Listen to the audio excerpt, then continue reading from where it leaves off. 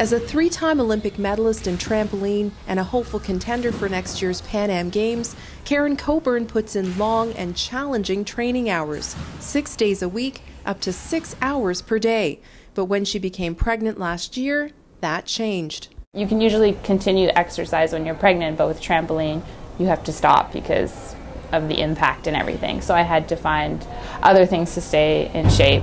Karen turned to lower impact and lower risk activities like indoor biking and swimming, advised by her physician, Dr. Karen Fleming. Dr. Fleming says many women worry about how much and what kind of activity is safe during pregnancy. Interestingly, we know that the risks of being sedentary in pregnancy outweigh in a low-risk healthy pregnancy the risks of being active. Being sedentary can contribute to excessive weight gain, which in turn is linked to a host of other health risks. Diabetes in your future, cardiovascular disease, high blood pressure, stroke. The risk of gestational diabetes and complications during labor also increase.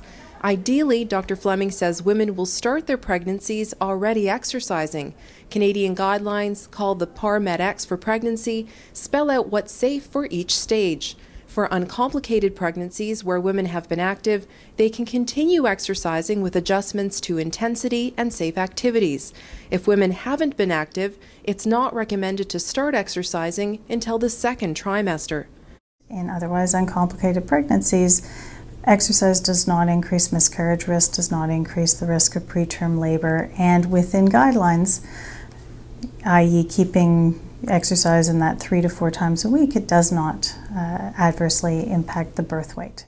What exercise will do is help mothers maintain a healthy weight, boost mood, and prepare their body for labor, which for Karen lasted 27 hours.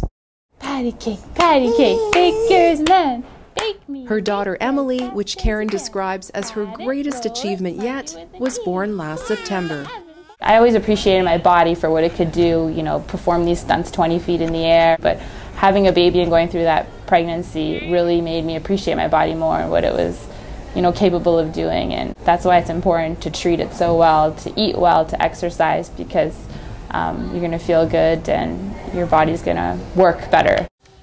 Work better before, during, and after pregnancy, because it's easier to bounce back when you've put in the work.